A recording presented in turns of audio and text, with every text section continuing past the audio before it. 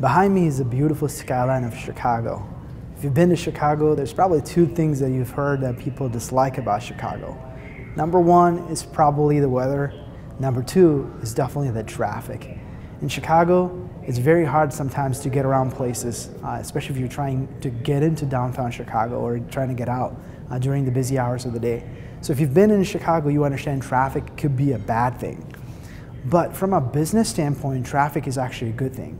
If you have a business website and you need to attract customers, then you need to have quality traffic that comes to your website. And that's how you can generate a lot of quality leads. So how do you go about generating traffic from a business marketing standpoint? First and foremost, you need to know your target customers, your buyer personas.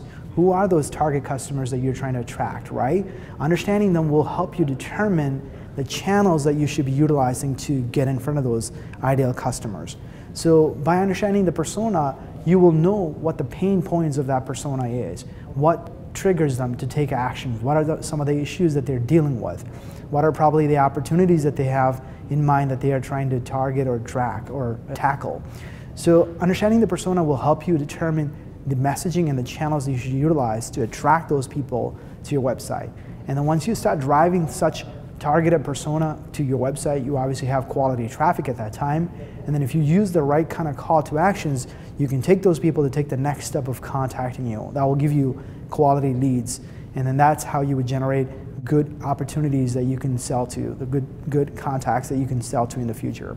So from a business marketing standpoint, you need a lot of quality traffic, and I hope you will find some creative ways to generate traffic. I hope you spend some time to really think about who is your target personas, figure out ways to attract them to your website, and then convert them into contacts and leads. Good luck marketing your business.